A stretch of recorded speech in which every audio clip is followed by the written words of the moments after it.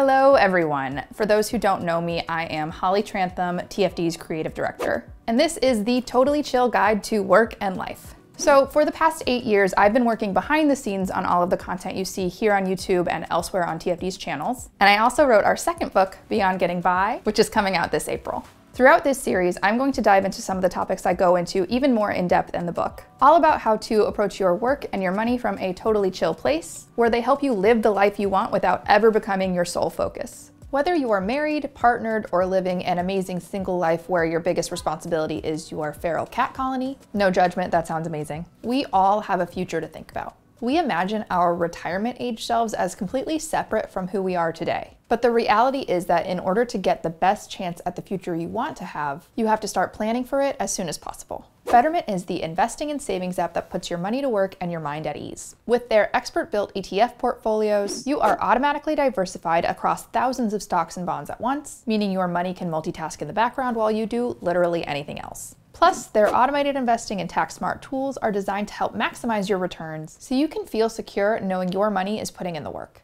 Get started, be invested. Go to betterment.com/TFD or click the link in this video's description to sign up in minutes. Your future self will thank you. If there is one question we are trying to find the answer for here at TFD, it is, how did having an incompetent husband become an entire genre of comedy?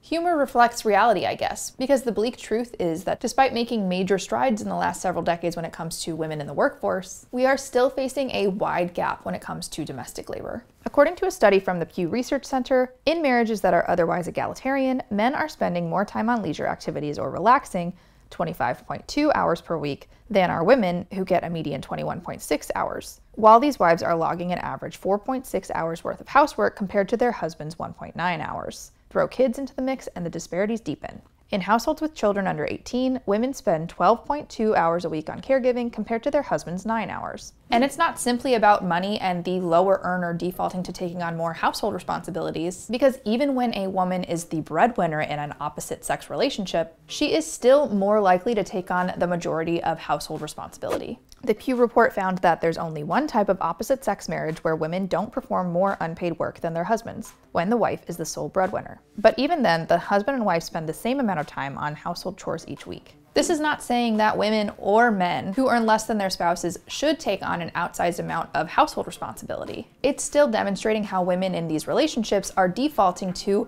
constantly being the default caretaker, even when the previous reasoning for this default dynamic, i.e. men providing financially while women provide domestically, no longer applies. And of course, we cannot talk about domestic labor without talking about the curse that is having it all. Now, unlearning gender roles we were all raised with is easier said than done, but especially for those of us who were coming of age in a post-Sex and the City era, we have been cursed with the idea that we can and should have it all. The impressive career and the loving marriage, and being a present parent, and having time for a social life, and having fulfilling personal hobbies, and being able to invest in our physical health. The list goes on. I don't even have kids and I'm exhausted by the idea of balancing 5 out of those 6 things that I just named. Having it all sounds great, but in order to have it all, someone has to do it all. And in opposite-sex relationships, the person doing it all often falls on the woman, especially when it comes to taking on the mental load of household labor. Unfortunately, none of the waves of feminism have come with a parallel revolution of men of their own volition taking on more household responsibilities. I do not believe men are helpless, and I do not believe men are irredeemable even if they are currently oblivious to their own learned helplessness.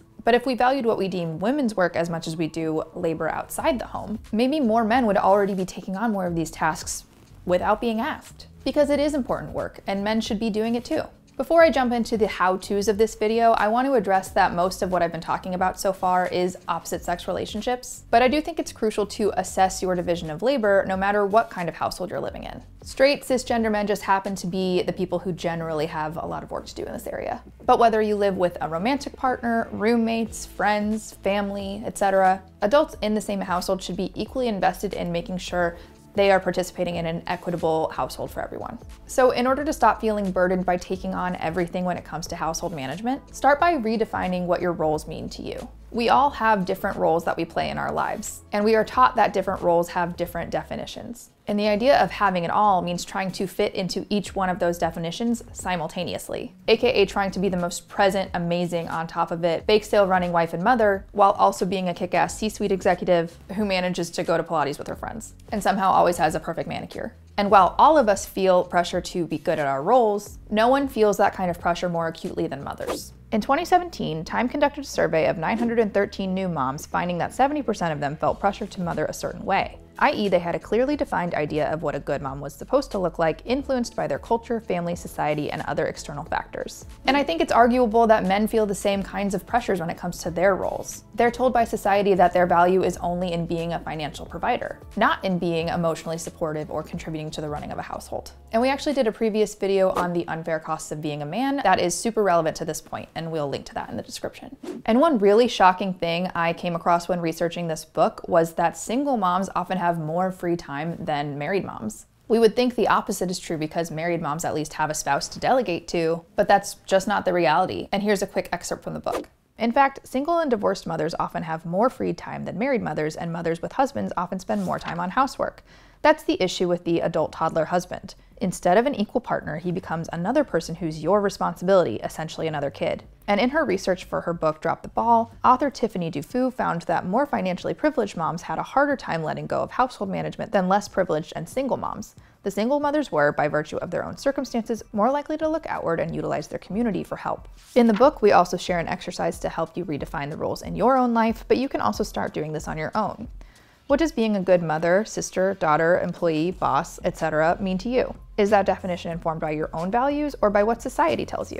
When it comes to your home life, do you take on more than what's equitable because you feel like you should? What is it that's telling you you should? And now here, at least to me, is the fun part: auditing your household responsibilities. So once you've redefined your roles and started emotionally detangling yourself from what you should be doing, I think it's imperative to start assessing your time and energy spent on household tasks from an objective point of view. If you are part of our society, you've already seen my household management spreadsheet, which I also have shared in the book, but you can also just make your own spreadsheet or list to help you assess your current division of labor in your home. Write down everything that falls under the umbrella of household management, including daily tasks like child and pet care to more irregular to-dos like coordinating holiday plans with family or leading your annual spring cleaning. Then assess who is doing what. Is it an equitable split, or should you divide up the task list differently? On my own spreadsheet, when I initially did this exercise with my husband, I color-coded everything so that we had a physical manifestation and visual of who was taking on more. I think you can guess who it was. Remember though that equitable does not mean that you have to split up your task list 50-50. For instance, when one partner is going through a particularly stressful time, the other person might start taking on more tasks. You'll also want to take into account things like work schedules or disabilities that might affect how much one person can take on. You can even use a formalized contract to get your new system in place. The important thing is just getting everybody on board with owning their specific tasks. Whether it was Tiffany in her book Drop the Ball or Eve Rodsky in her book Fair Play, I've noticed that gender and domestic labor experts tend to agree that task ownership is the name of the game. The point of having a household management spreadsheet that clearly delineates who owns what means that neither you or your partner has to shoulder the burden of reminding the other person that they need to do something. Now you may be asking, how does a spreadsheet make for a more chill home life? The whole point of this is just to get a system in place so that you don't have to think about it, like with investing in our last episode. Because I think for a lot of us, carrying the mental burden of knowing which tasks need to be done and then having to delegate those is almost more exhausting and stressful than actually carrying out household chores. If everyone owns their individual tasks, no one is required to keep all of those tasks straight in their head. Of course, taking on the task of putting this system in place in the first place is another mental burden. And I can't deny that it's frustrating when our partners can't see these deep-seated inequities in our home life without having them explicitly pointed out to them. But I would hope that anyone you share your life with would be open to having these kinds of frank conversations about how you divide up household labor, especially once they realize how much invisible labor has been stacked up on your plate, if this was an issue for you at all in the first place. And if it wasn't, I don't know why you watched this video. And at the end of the day, the only thing any of us can change is our own behavior. So start there. As with everything else in the series, if you want a deeper dive into how to create an equitable home life, I highly recommend checking out our new book, Beyond Getting By, which you can pre-order at the link in our description now and will be published in April. And I'll see you next week for the last episode of this series, the Totally Chill Guide to Work and Life. Bye!